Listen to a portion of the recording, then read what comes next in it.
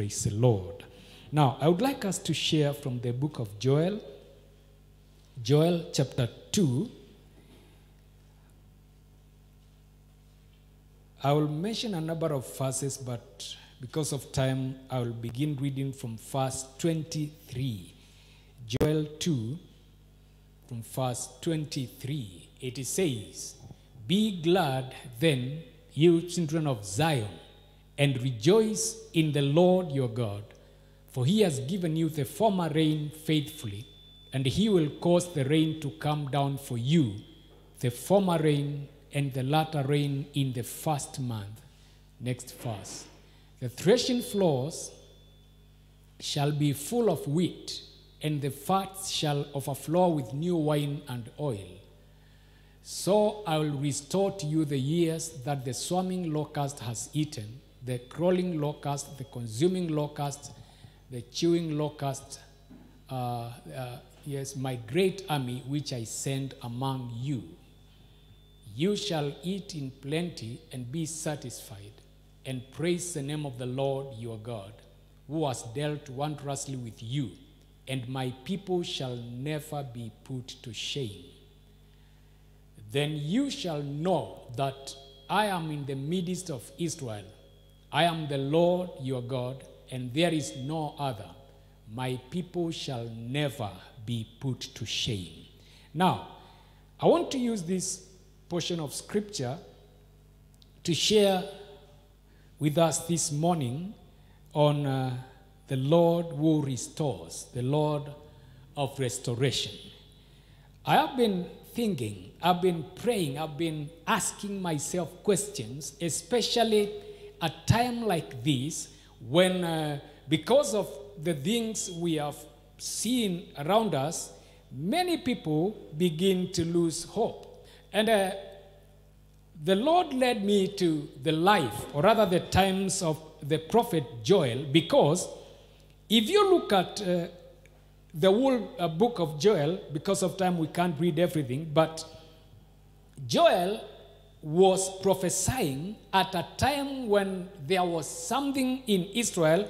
If I may just take you to verse 2, because you need to connect with something that he said there so that you link before we come to chapter 2. Chapter 1, verse 2, he had said this, "Hear this, you elders, and give ear, all you inhabitants of the land. Has anything like this happened in your days, or even in the days of your fathers?" Now, from history, we know there was a devastating invasion of locusts in the land of Israel. And because they say Joel and Amos and some of the other prophets were almost in the same timeline, there were other natural disasters. And because they followed each other so quickly, by the time Joel is writing this prophetic word, he actually challenges the people to ask themselves whether they have ever seen anything like what they were seeing in their day. And he challenged them, you can even ask your fathers whether anything like this has ever come to pass in their days. Now, you just need to look around and you begin to realize the language used here is so much applicable to us in our day, because, let's be honest, the things that are happening right now, we have not seen them ourselves, and if we use the language of Joel, neither have our fathers. I mean,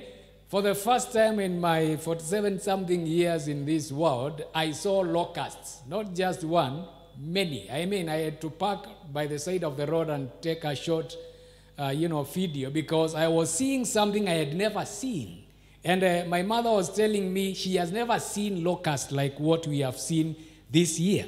Then while we were still wondering and musing about locusts, we had floods here in this nation, floods that were all over. Places that have never been known to experience flooding, there was a lot of flooding. Whole villages were submerged. While we were yet trying to recover from that, the corona thing came. And now, not only in Kenya, but all over the world, for the first time, it's like the whole world grounded to a standstill.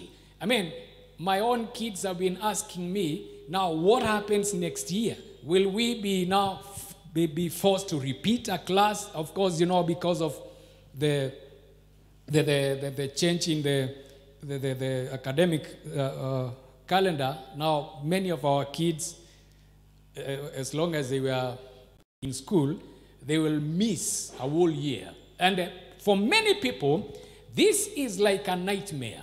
We are at a time when, just like Joel saw, we are seeing something that has never happened before. We are experiencing something that has never been experienced.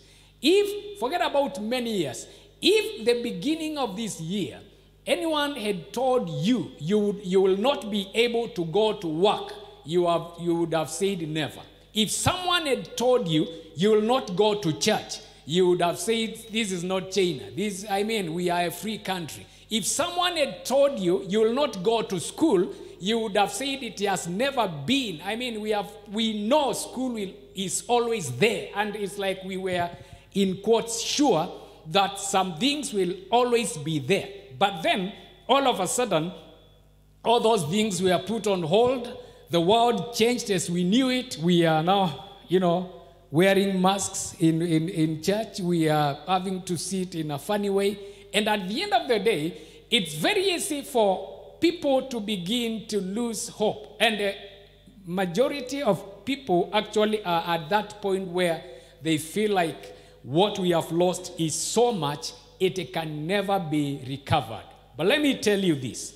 What we are experiencing, in as much as for us it has never been, is not something new in the calendar of God's events. Because right here in this chapter of Joel, you are seeing the same language, people experiencing things they had never experienced, people going through things. Actually, he was telling the elders to ask themselves whether they had seen that, ask their fathers, and then he was telling them, tell it to your children and their children to another generation, because it would be a moment like that has never been experienced. And that is exactly where we are. Now, if you go to chapter 2, where I started reading, suddenly the prophet changes the language. He begins by the whole of chapter 1. He is highlighting what was happening for them. It was a plague of locusts and other things that were happening, because if you now look at Hosea, Joel, Amos, and other prophets of the same time, there were other natural calamities that had befallen the land, and everyone was at a loss. But now, suddenly, the prophet changes the language and begins to speak to the people of Zion and begins to tell them that they need to rejoice. Now, take me back to verse 23, yeah. That they need to begin to rejoice because the Lord was doing something. And in a nutshell, if you look at that portion of scripture from 23 all the way to 27, where we have just read, what the Lord was promising to do, in short, especially if you look at verse 25, he was saying that, give me verse 25, there is a language used there. He says, I will restore to you the years. The translation I'm using here says, and I will compensate for the years the locusts have eaten. Let me tell you this, because I believe this is now the message that Joel was speaking, and this should be the message for us at a time like this. We should, as a people who believe in God, as the children of Zion, just like he said, be in a position to believe God for a restoration of everything.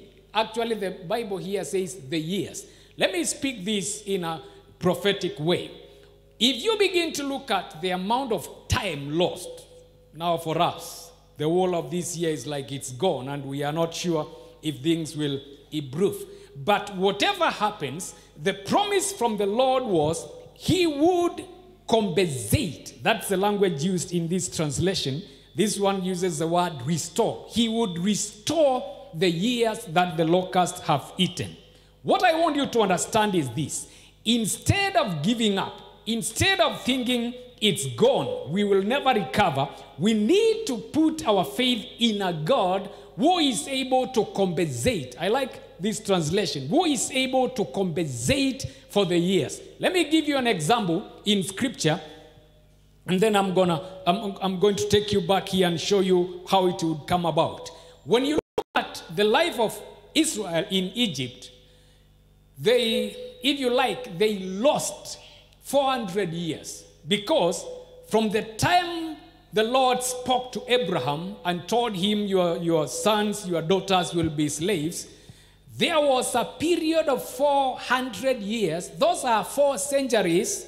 I don't know how many generations you want to fit in there, of a nation, in quotes, that is in exile. They have lost 400 years. Actually, if you go to now historical books, the language used, for example, when you compare Israel with Edom, is there were kings ruling over Edom before Israel became a nation. Edom are the descendants of Esau. So, and you remember, even before they were born, these two men, Jacob, who is Israel, and Esau, they were strangling in their mother's womb. And the issue was this: they needed, the blessing needed to be given to one of them. So when you now look at their descendants a few years down the line, you look at the children of Esau and the children of Israel, now what became the kingdom of Edom. These guys have been a nation, a kingdom. The Edomites were a kingdom for many years. By that time, Israel was still, they were still slaves in Egypt. I mean, the language used by the writer is there were kings in Edom before there was a king in Israel. So if you came maybe 200 years before Moses, you would have looked at Edom and looked at Israel, and you would have been tempted to think the blessing of God is with Edom. Why? They are already a nation. Israel, we don't even know where they are. But after 400 years of wasted time, in one night, the Bible says, the hand of the Lord drew Israel out of Egypt. And because they needed to accumulate the wealth that would take them or enable them to rebuild their nation, the Bible says on the night they left Egypt, God granted them so much favor with the Egyptians that the King James Bible says they plundered Egypt. What happened, if you can take it this way, is they had worked for free. They had been slaves for 400 years. But then God changed the situation in one night, and they were given enough gold and wealth to compensate for the 400 years that they had not been paid. And the Bible says when they left with the wealth of Egypt. And we know the story. Apart from now, another 40 years that they wasted in the wilderness, that was actually a waste, because that was as a result of their unbelief. If you look at how God ordained, if they had followed God's instruction, 400 years in exile, they would have arrived in the land of Israel within the commentators tell us that journey would have taken 11 days. Egypt to Israel, if they had not diverted into the wilderness.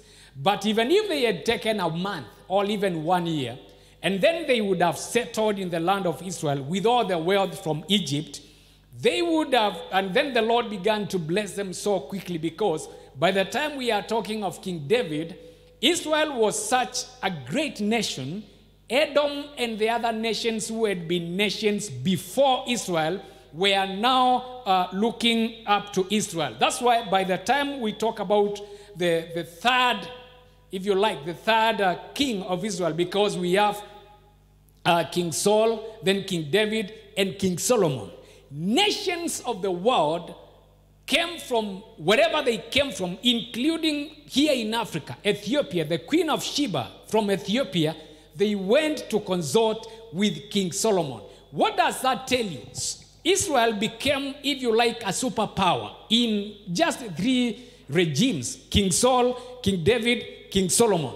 Other nations were now coming to consort with Israel. What you are seeing is a period when now God, because he wanted to restore to them the 400 years that they lost when other nations were already established. And that's why I use that example to show you when the Lord was telling Joel, I will restore the years, you can take that and look at it in a biblical way and begin to actually believe the Lord is able. And I want you to take this word as a prophetic word from the Lord, that regardless of what you think has been lost the last few months, the Lord will compensate for the years, for the time that has been lost. Praise the name of the Lord. He is a God who restores. He did it for Israel. He promised it through Joel. He is able to do it in our day. I refuse to listen to anything and anyone who looks at the scenario we have and begins to think that we have lost. You know, like, I saw something funny the other day. Someone was posting, I think when we were downloading 2020, it came with a virus. So we need to delete 2020 and, you know, bring in another 2020. But listen to me. Virus or no virus, the Lord will restore. The Lord will compensate whatever has been lost. Praise the name of the Lord. Be it in terms of the economy, because when you listen to, you know, the professionals in that field who are telling us it will take very many years, well, that is them according to their calculation. But I believe in a God who is able to pay Israel 400 years in one night. He has not changed, and he can still do it for us. Whatever you think has been lost in the last few months, God, the Bible here says, I will compensate. I will restore whatever the enemy has lost. And I like to look at what the Bible says. I'm a firm believer in God, in what he says. When he says all things work together for good, I tell you the truth, that word cannot change. All things will work together for good for those who are called according to God's, you know, idea. And I want now to take you back to those who were being told to rejoice. Let me show you what was the condition for that promise, because many times when we read a prophetic word or a promise in the Bible, we forget there is always a condition attached. Everything God said will have a condition, that I will do this and this, but then there is a condition. And if you look at now the whole book, because if you look at the whole book, that's where you get now what the conditions that the Lord was placing upon them. Look at where we started reading. He's talking about the children of Zion. There is a reason why he said the children of Zion, because he needed, and these are now the conditions so that we can walk into the conversation of the Lord. Number one, we need now to make our relationship with God personal. When we talk about children, we may be brothers, but I tell you the truth, the relationship between a child and the father is always a personal one. We are brothers, yes, it's the whole family, but that relationship is so personal. You read the whole of chapter 2, you begin to hear the call that now the prophet was giving. He's saying now, return to me. That is chapter 2 from verse 12. He begins to call people, specific people. He says, gather the people, verse 16, assemble the elders, gather the children, the nurse, even those who are nursing. Let the bridegroom leave his room, that is verse 16. Let the bride her chamber. Let the priest also leave their leave their allotted place and now come between the altar and the porch. The call was for a personal, or rather it was a personalized call. And one of the things, and I have been saying this and I will continue saying it, that this virus, or rather this pandemic is bringing out, is the fact that if you are going to make it to wherever now God wants to bring us to, You must come to that level where your relationship with God is personal. This thing of saying we, that's why he's talking about children of Zion. When he's talking about, a family like that, it brings out the idea that I may have 101 brothers. And I like something that my mother told me one time. We were arguing as a family because, when your mother begins to tell you have not brought this, and I begin to defend myself. Why can't you ask my brother also? Kwani ni mimi peke yangu tu? And she looked at me and told me, it is me who has many sons. You have one mother. So if you did not bring sugar to me, your mother never got any sugar.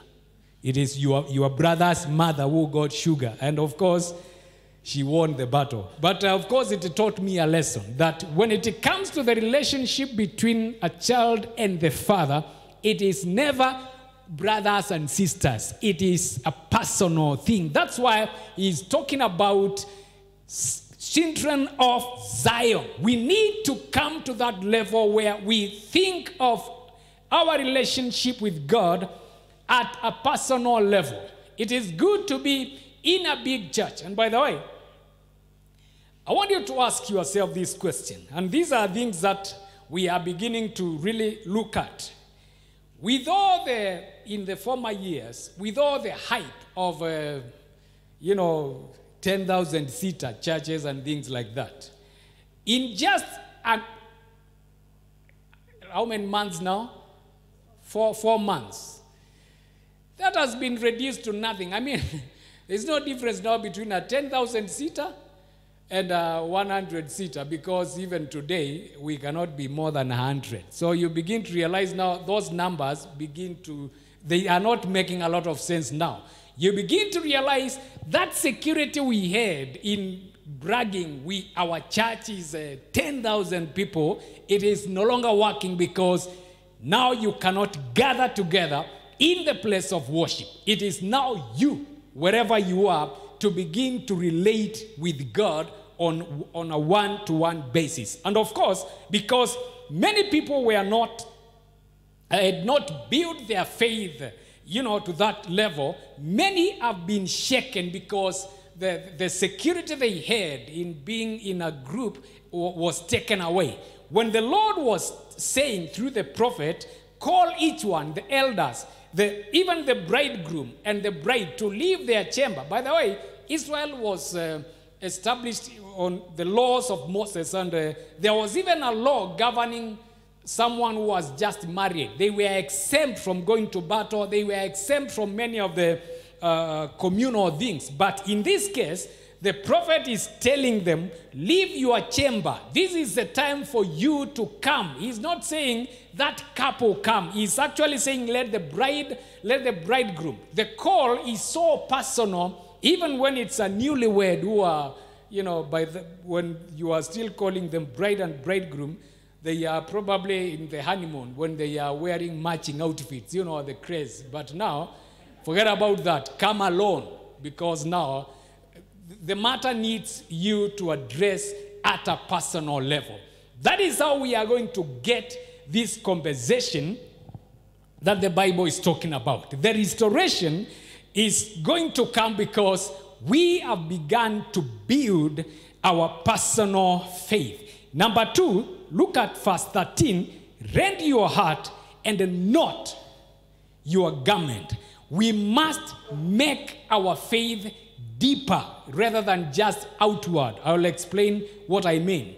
Israel, and this is something many of the prophets keep on reminding them, because of the outward expression of their faith and things like that. They would fast, they would wear sackcloth, and when you want to express grief, you would tear your garments to show how sad you are and things like that. Listen to what the prophet is telling them. The times are unusual. There is something happening that we have never experienced before. And the prophet tells them, this time round, do not rend your garments. Rend your heart. He is talking about a deeper thing. And let me tell you this. In the midst of whatever is happening, we must make a deliberate choice to go deeper in the things of God. The outward things that we do, the outward expressions of our faith, they are good, yes, but just like the prophet wanted them to realize, it doesn't help if you are just rending your garment, but your heart remains unmoved. If you are just, wearing sackcloth, but then your heart is full of pride. Do you remember, I find it funny that when Jesus came here on earth, and he had a problem with the priest and the leadership, he kept on telling them that their faith was more on the outward things. He told them that they ignore the weightier matters of the law. They would ignore the deeper issues of their faith, but then they would emphasize on the outward, how you were washing your hands. You remember the quarrel between Jesus and the Pharisees is because the disciples ate without washing their hands. And not just washing their hands, not just sanitizing, there was a ritual way of doing it. That was a big issue for them. And I find it comical that when they arrested him, remember the Bible says they took him to Pilate, but they could not enter the courtroom, if you like, because the Jewish faith was such that if you interact with Gentiles, you will be defiled. You will be ceremonially unclean. And because that next day was a holiday, they didn't want to miss. Yet they were taking someone who is innocent, condemning him, and telling Pilate, crucify this man. I mean, they were ready to kill, but they were not ready to be seen in one room with a Gentile. Now, if you look at that, you begin to ask yourself, which is more sinful? Killing an innocent person, accusing him falsely, or just going to the courtroom to accuse the person. But they would not actually Pilate to come out of the courtroom and address them from outside because they were measuring more on the outward things. Joel made this cry to the people, rend your heart and not your garment. Return to the Lord, actually says, return to the Lord, for he is gracious and merciful. And then he says, in verse 12, yet even now, declares the Lord, return to me with all your heart, all your heart.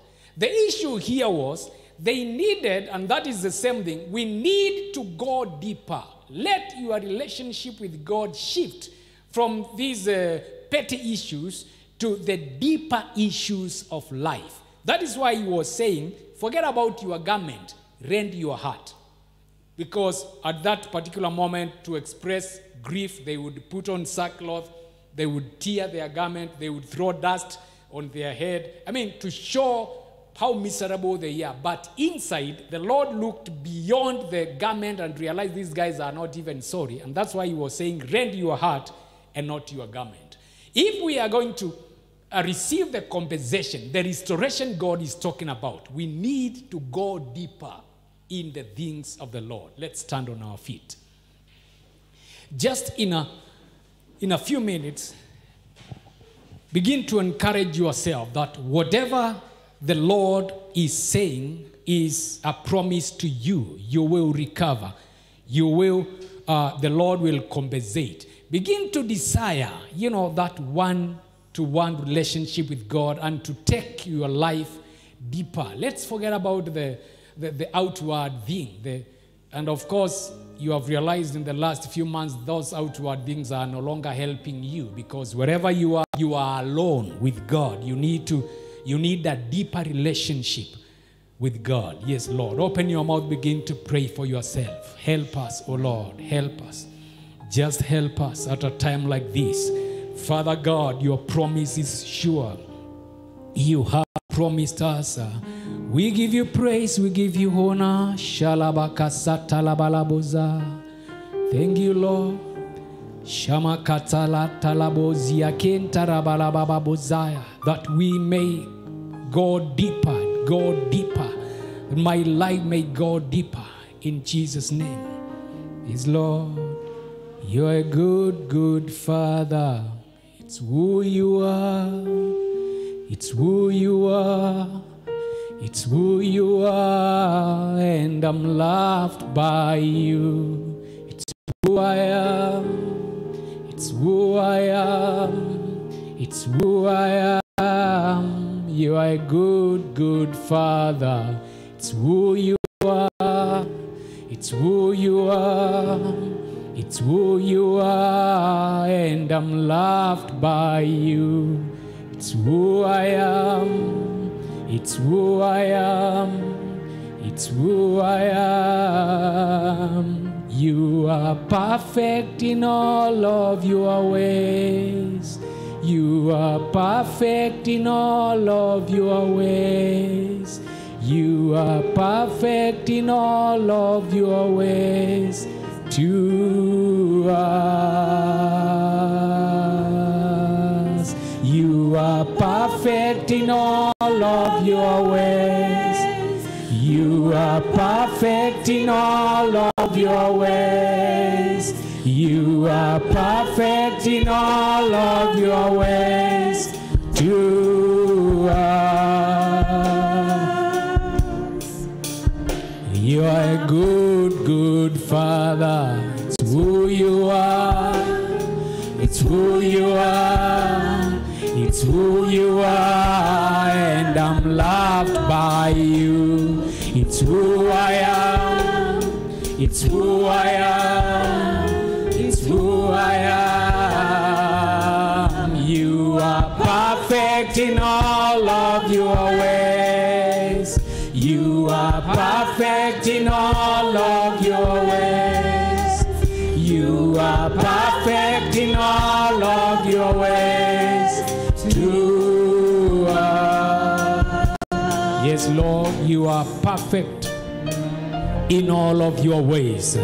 We believe it, that you will compensate, you will restore to us the years, the months that the enemy has taken, that this virus has taken. You will restore to us in terms of catching up with everything in our lives. You will restore to us everything that has been lost. You will compensate for the months. We believe it, we receive it. In Jesus' name we pray. Amen. May the Lord bless you. Those of you who joined us online, the Lord bless you so much. The Lord keep you. Let your heart believe. The Lord is restoring. The Lord is compensating us for the lost years. Let's share the words of the grace together. And now may the grace and the love of God and the fellowship of the Holy Spirit be with us now. And forevermore. Amen. God bless you.